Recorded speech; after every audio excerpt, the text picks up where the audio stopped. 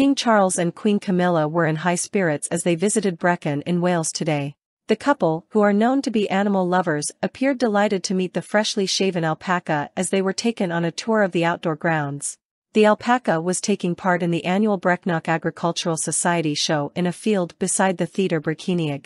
While Camilla gave the animal a gentle stroke on its neck, King Charles happily posed for photos next to him. During the visit today, King Charles looked smart in a tan-colored suit, which he paired with a red striped tie. Meanwhile, the Queen opted for a stylish emerald green midi dress with a pair of brown block heels.